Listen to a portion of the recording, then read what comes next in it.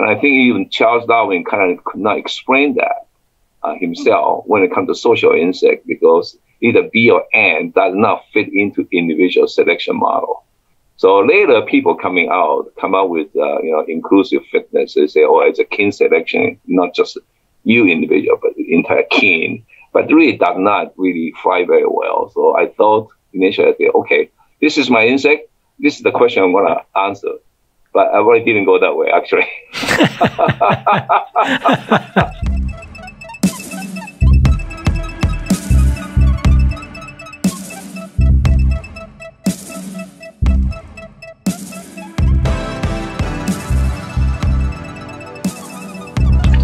All right, ladies and gentlemen, we're back today. We're going to have somebody I'm really excited to talk to, because this is one of the top entomologists I've been looking forward to. We've got Dr. Nan-Yao Su from the University of Florida. He is a Ph.D. in entomology. How are you doing today? Good, doing great. Good to have you. We were talking beforehand about your specialty, which is termites. So let's just start off. How did you get started with termites? What interested you in these little guys? Okay, so this before termite, let's go all the way back to, I'm actually interested in living thing organism. That's sort of like my childhood question since I was little. I said, what's things that are living and what is not living? And that's kind of my question I always ask myself when I was little, right? But so I'm always interested to try to study some biology. But plant is kind of does not move so much. So it's kind of not very interesting. Animal, it's really, I'm very curious to examine, to observe animal. But to study animal, I'm squeamish with blood. The red blood really scare me. So that's kind of limit my scope to, insect, because insect does not have a red blood. They have a blood, but not red blood. Okay. So that end up being insect. So I did study insect when I was in undergraduate to master degree. And when I was in Japan, I studied silkworm. And then, when I switched to Hawaii, when I went to Hawaii to my Ph.D., I learned my lesson from my study with silkworm back in Japan, that if you want to study insect, whatever you do, you need a lot of them. You need a lot of repetition. So I was looking for some insect that can easily catch the large number. Well, guess what? University of Hawaii campus is heavily infested by termites. You put a wooden stake in soil, wait for a week or so. You go there, pull one wooden stake out from the ground, you have 3,000 termites. So that's kind of thing. This is my insect I would like to study, So, but that's the kind of direct, easy question. But interesting thing, I was also interested in termites in terms of their being a social insect. And the social insect is very interesting because it really does not fit the individual fitness model what the Darwin is proposed. Darwin's evolution is based on individual fitness, individual selection, meaning that each individual, if you're more fit, then you can produce more offspring, and therefore all the offspring eventually will carry a trait and keep going like that. Well, termite really does not fit the model, because within a colony of termites, you may have 1 million termites. The only one that reproduce is the king and queen. The rest of them do not reproduce at all.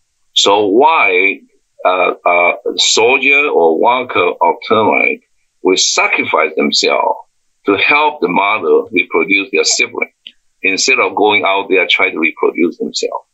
Why majority of termites don't do that? That's kind of puzzled me. And it puzzles a lot of people too. And I think even Charles Darwin kind of could not explain that himself when it comes to social insect, because either B or N does not fit into individual selection model.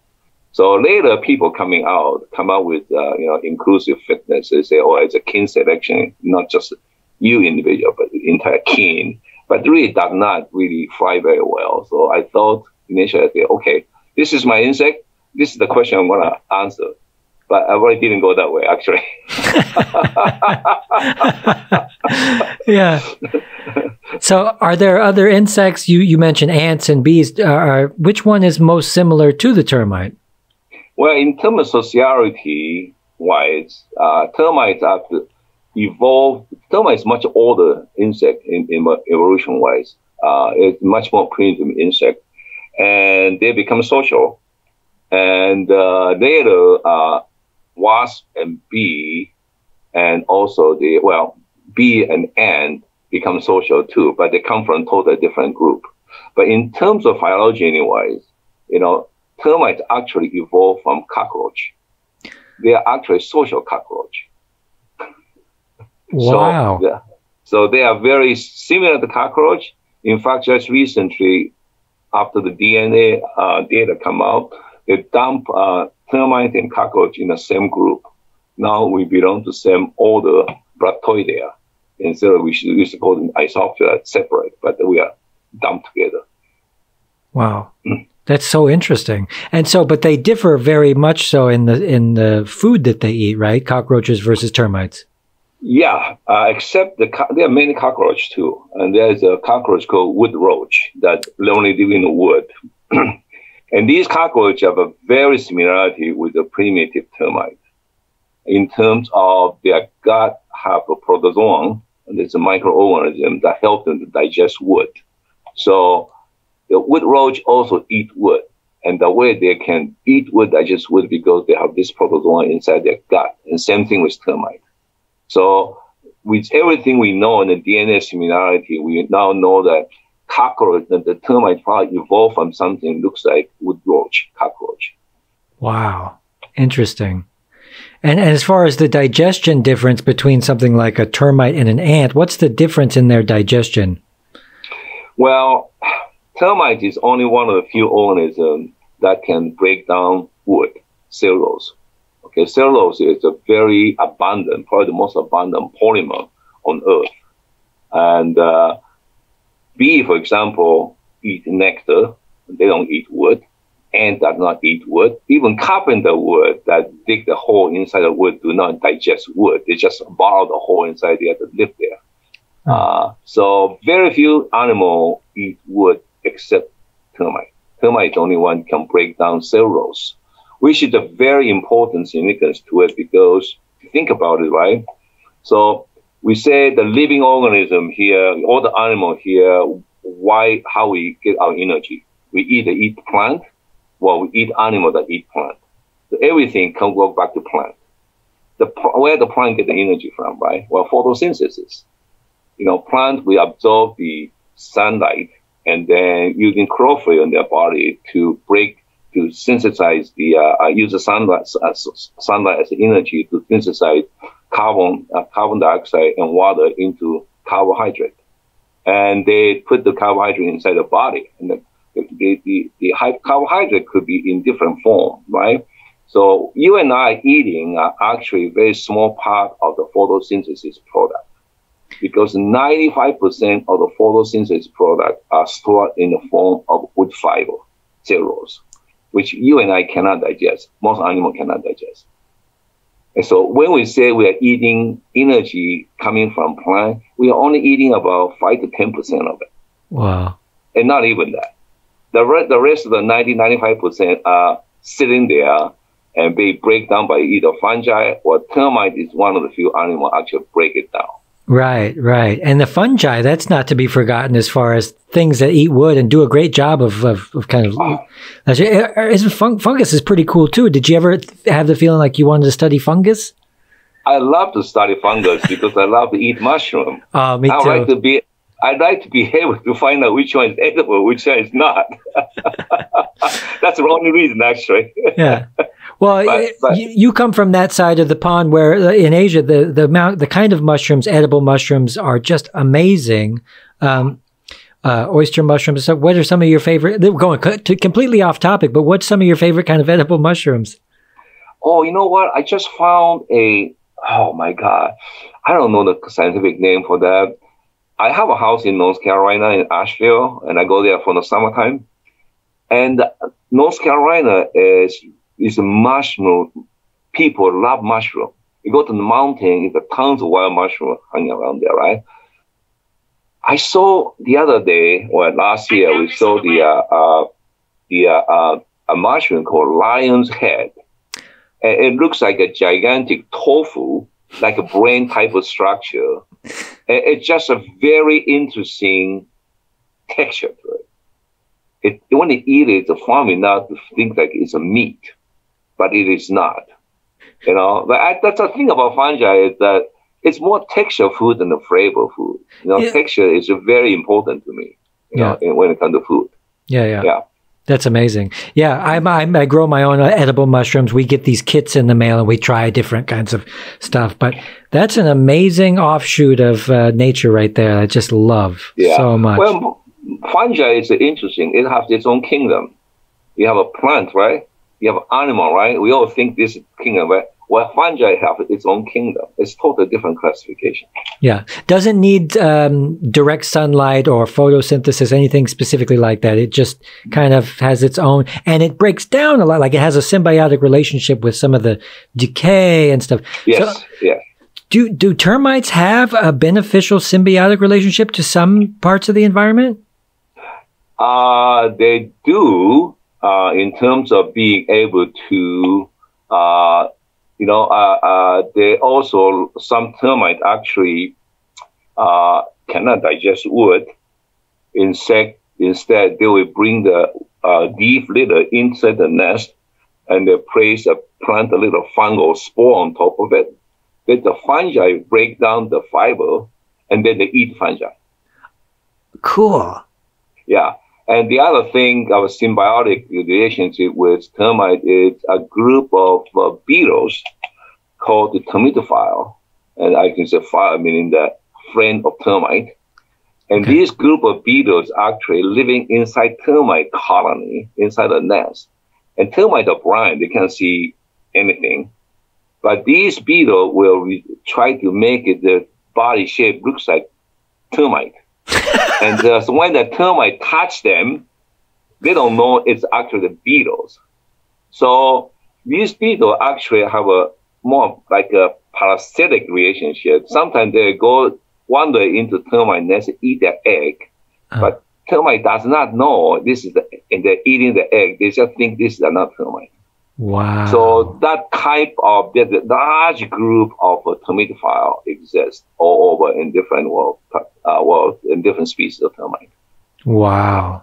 That's crazy. Oh, the parasitic things in nature kind of, I always go, that's sort of dishonest, isn't it? Yeah, but just think of if you're your family, right? And some guest inside your house, you don't even know it's a guest. You think it's a part of family member. After midnight, he come out and eat your baby. That's kind of thing.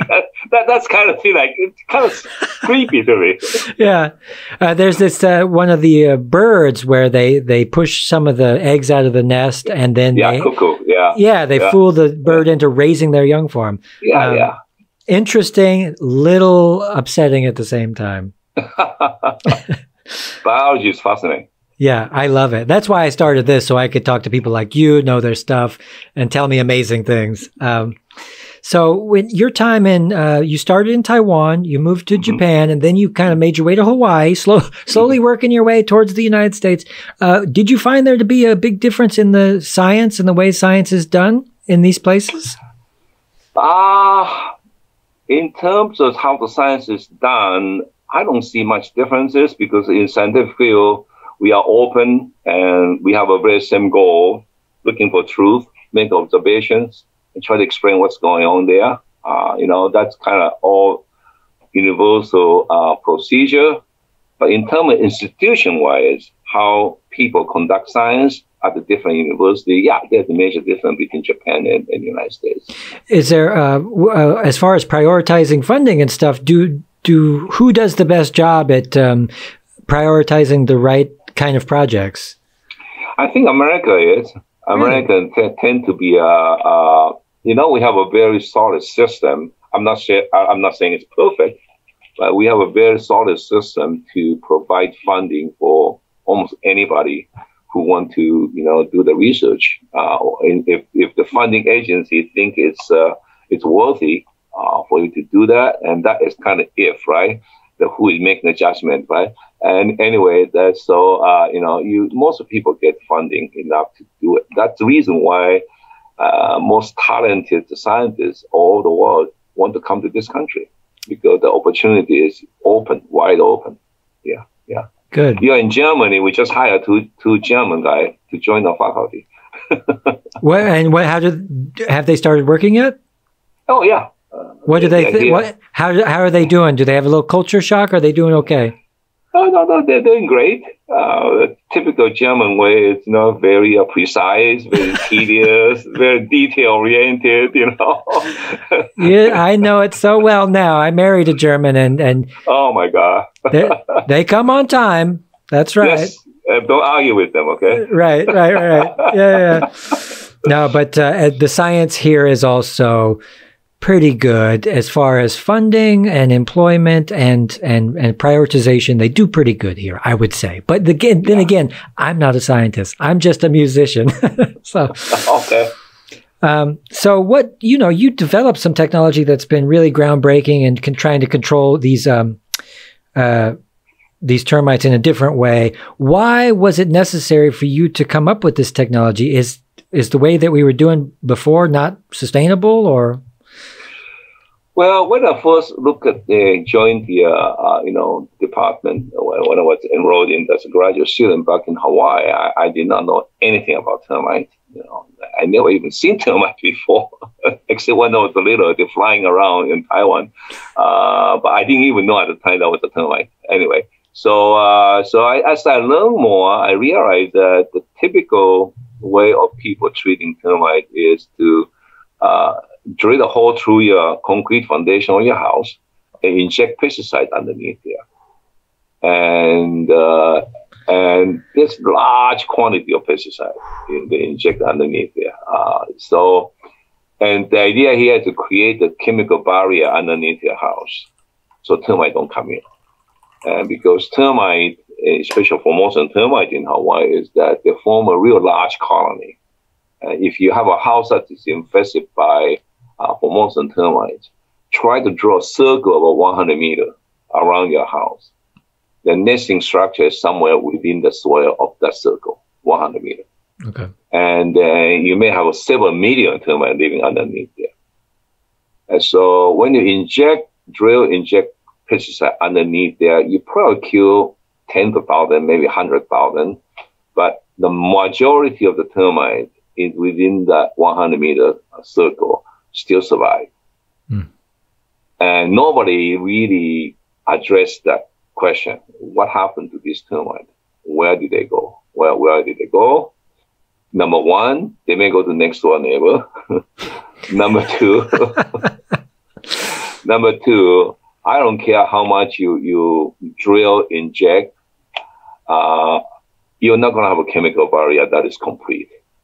In other words, unless you leave your house off the soil, spray and put it back. The chemical barrier put there is not at the best incomplete. So what's going to happen? The termite is still there, right? They go back to your house. But that is a technique being developed in 1930, 1940. Okay. And then people kind of convinced that's the only way to do it.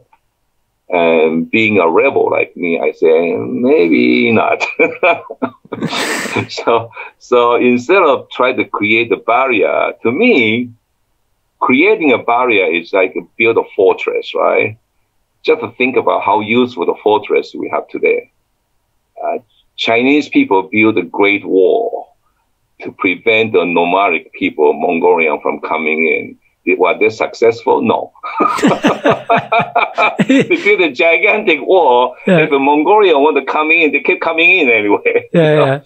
If you have a barrier, they'll be breached. Yeah. That's sort of like a conclusion is like barrier never work. Yeah. And I kind of, I'm a history buff. I love to read history book, and I know that if create the barrier, the most likely, if you do a DNA system hanging around there, they're going to find a way in. Right. Right. So, anyway, if you learn anything from Jurassic Park, that's what happened. Yeah. Anyway, so I thought instead of create the barrier, can I address the population underneath there? That's a million of termite in a huge area. Can I do something to kill them?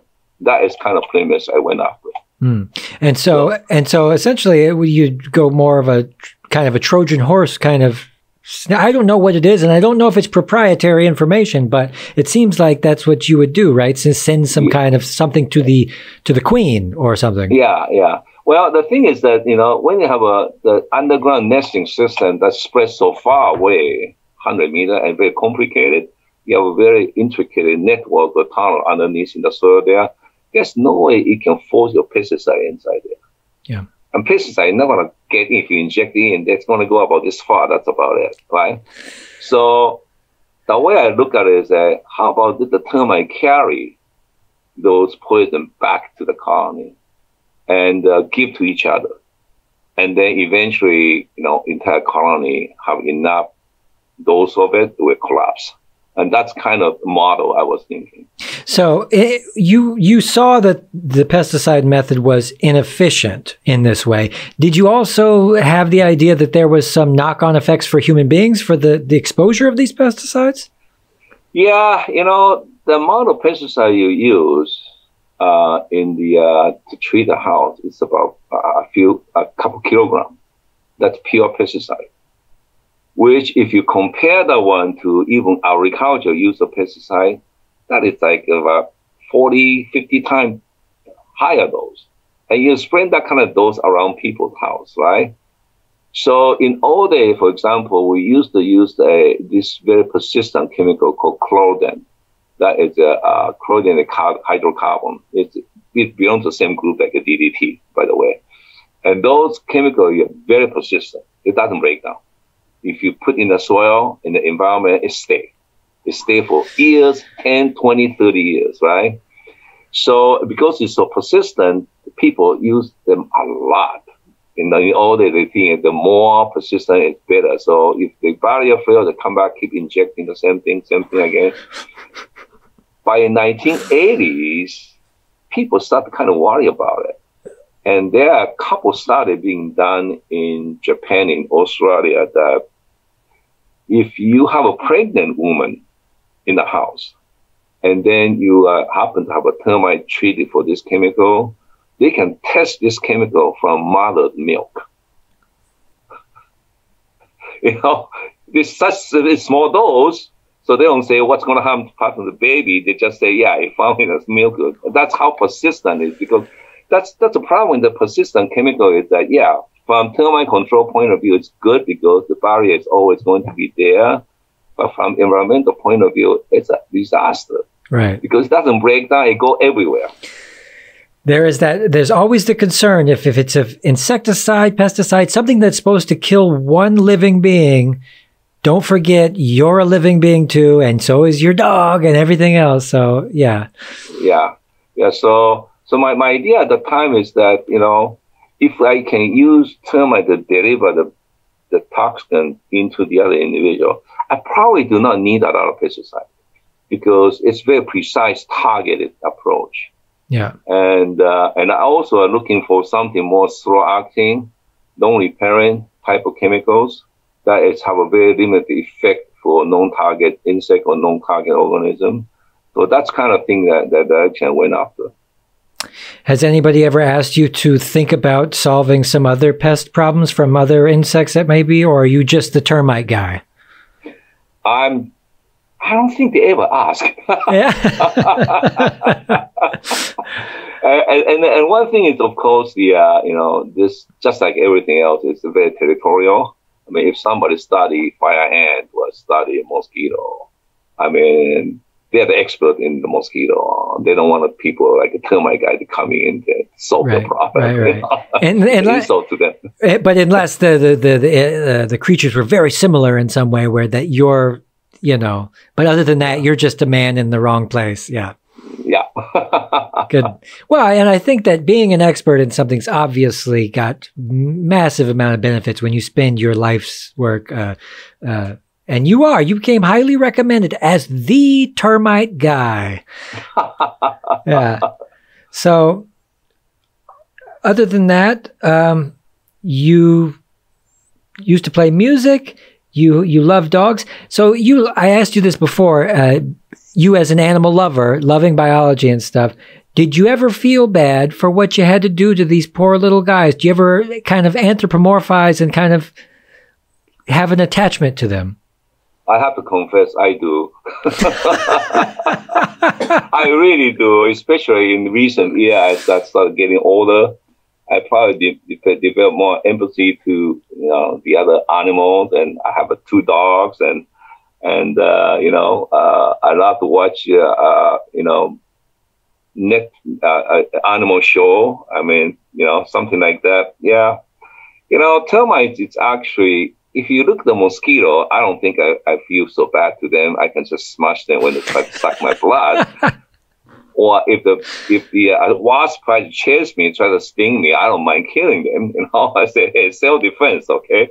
But termites does not hurt human beings. They eat the wood of your house, so that's bad enough to some people because it's for most of people, a house is the most expensive possession they have. I can understand that, but look at termites, right? They're kind of round body, and their head is kind of round. And the soft body, and they're clean insect. They're kind of cute when they're running around.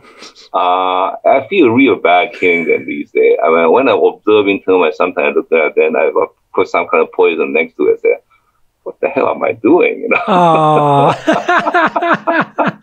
oh, that is the funniest thing to hear from a guy. Well, that means that you're human. That confirms that you're human. So I'm not sure I'll go to the extent to eventually shave my head or go to Buddhist monk and just try to cleanse my sin for killing so many termites. I'm not sure I'll go that far, but who knows? You have the consideration more so than most people, and I think that's really what matters. So have you traveled a lot with your research, and where are some of the most beautiful places that or on just vacation, where are some of the most beautiful places that you've been, that you enjoyed? I was in Canary Island in November last year. That reminds me of Hawaii a lot because it's a volcano island in the middle of the ocean.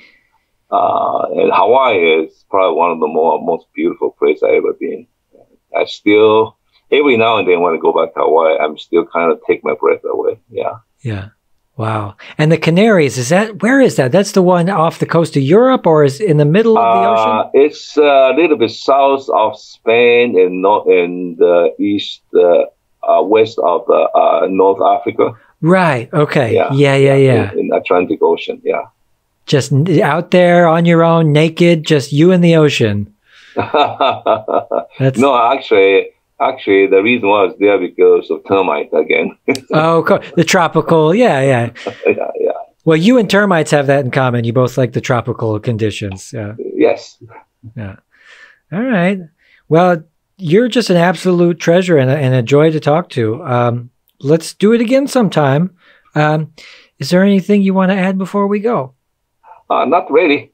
Yeah. It was fun to talk to you. Yeah. Well, I appreciate what you do. You're a wonderful human being. Dr. Nan-Yao Su, University of Florida, Ph.D. entomology, all around good person, wonderful human being. Thanks. Nice talk to you, Chris. We'll talk after this, but we'll say goodbye to everybody. Thanks for coming, everybody. Okay. See ya. Bye. Bye.